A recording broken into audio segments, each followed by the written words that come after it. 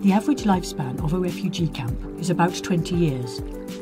This presents a huge challenge to provide services for people that are quick to set up but also robust and long-lasting. Research has shown that for off-grid areas, solar energy is the cheapest and most reliable solution for pumping and supplying water.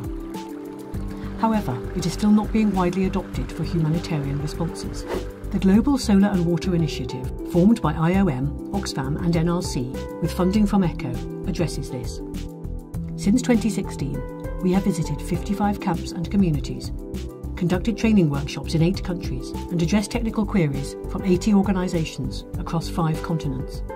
This has built the technical capacity of decision makers and engineers in government and humanitarian organisations, increasing their understanding of solar pumping, and along the way, debunking some myths about solar.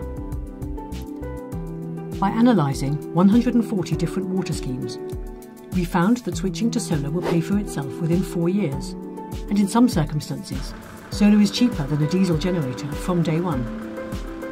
Over the lifetime of these systems, solar will be 40 to 90% cheaper. Where negative experiences with solar were found, they were unrelated to the solar technology itself. Accelerating adoption of solar will save millions of dollars every year and provide a more reliable access to water at lower cost. The Global Solar Water Initiative would like governments and organisations planning and implementing water supply projects to adopt solar technology as a default first choice option anywhere where grid electricity is unreliable, while raising awareness among their staff of the performance and financial benefits of solar compared to other power options. And additionally, to recognise that solar technology can be appropriate during the first phase of an emergency. There is no need to delay introducing these cost-effective and sustainable solutions. More information on the Global Solar Water Initiative, including resource materials and training opportunities, is available at the following websites.